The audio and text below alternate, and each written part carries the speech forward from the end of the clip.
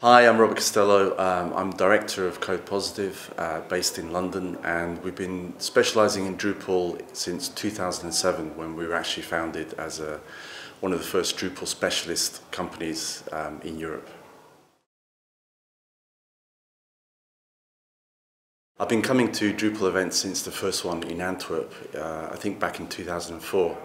There was only about 20 of us, and then since then Drupalcon has grown a lot, so I still enjoy going to Drupalcons. I still go to every European Drupalcon, but I really enjoy coming to smaller camps as well. And for me, coming to Drupalcamp London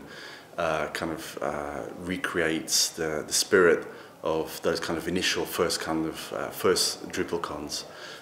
They're much smaller scale than a full-blown large Drupalcon is now, and it gives me a chance to connect with people at sort of like more personal level, and also because Drupal is open source, we don't sell a Drupal license, so we don't really know how many organizations are using Drupal.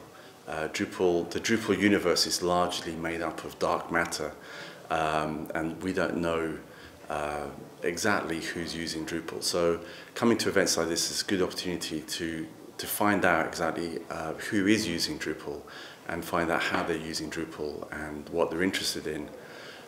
So it's a great way to connect with people and connect with organizations as well.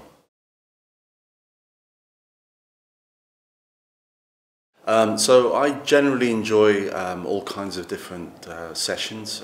I'm interested in business and front end, back end. Not so much in DevOps, I have to admit.